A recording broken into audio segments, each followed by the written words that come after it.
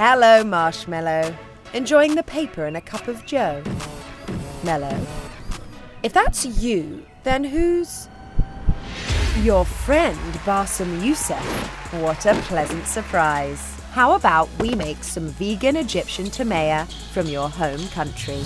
We'll need cumin, oil, garlic, parsley, cornstarch, chopped brown onion, salt, baking soda, and split and peeled fava. To begin, place the fava beans in a bowl with water and baking soda. And wait 4 hours for them to soak.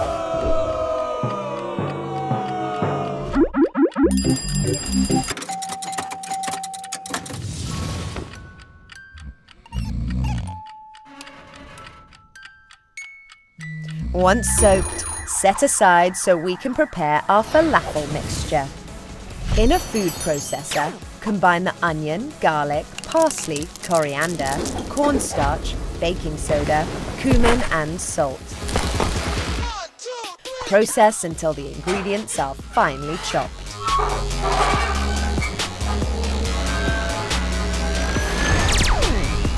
Now add the drained fava beans to the processed mixture and pulse until a coarse paste is formed. Don't overdo it and form a puree.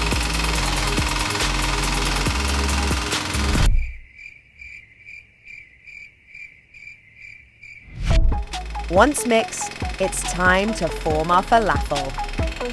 Scoop a few tablespoons with your hands and form little patties of any shape you wish.